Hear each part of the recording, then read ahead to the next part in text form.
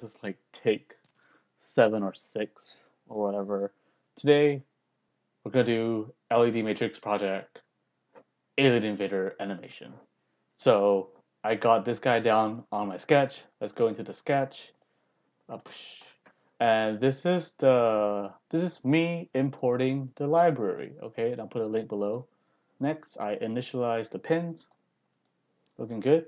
And then I initialize the delay time between the frames of the animation, which is like 0.5 seconds. Nice.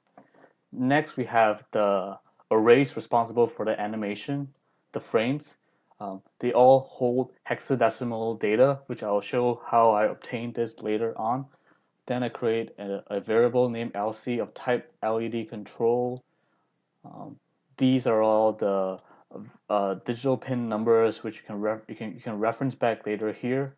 And here it's 0 because I only have one LED pin attached, LED matrix attached. So I start from 0 because that's how you count in coding.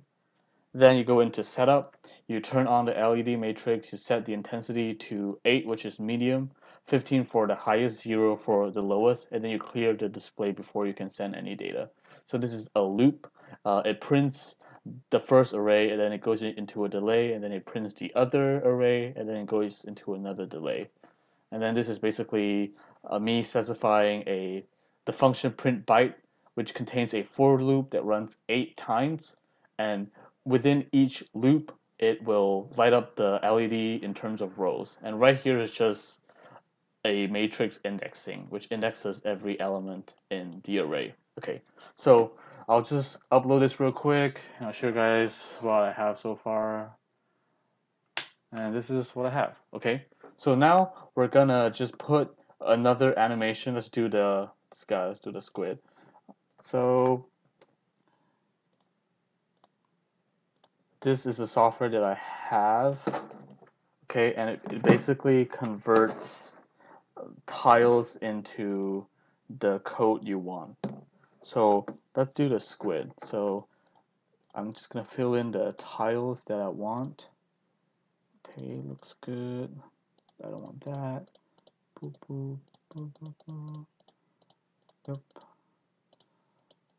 Am I messing this up? Nope, I think it looks bad. There it is. Okay. And then I'm gonna go down here, go here, here, here, go here, go here, go here, and go here. Yeah, looks good. So I'm gonna generate. Okay, and then I have the option of choosing hexadecimal or binary. Let's do hexadecimal. Let's call this squid because it looks like a squid. I don't know. And then me pasting the hexadecimal elements. And then let's do a second frame. I call this squid 2. Okay. And it's basically gonna like do this. Yep, I think that should be right. Let me just check real quick. Yep, and then you can generate. Let's do binary this time. So when we do binary, oops, okay, you gotta put a letter B in front. Oops, put a letter B in front of every element of the array. Okay, and then I'm gonna put my closing brackets. I'm gonna put a comma to separate them. Okay, then as I go down here, I'll do print byte squid. I'm gonna jump into a delay. Then I'm gonna just copy and paste and do the second frame, which is squid 2. Okay, let's verify. There is an error because I forgot my semicolon.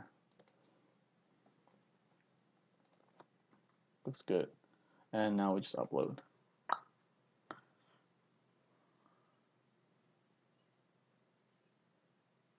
There you go. So that's basically it. It's nothing too fancy, but there's a lot that you can do with this. So yeah, go make something.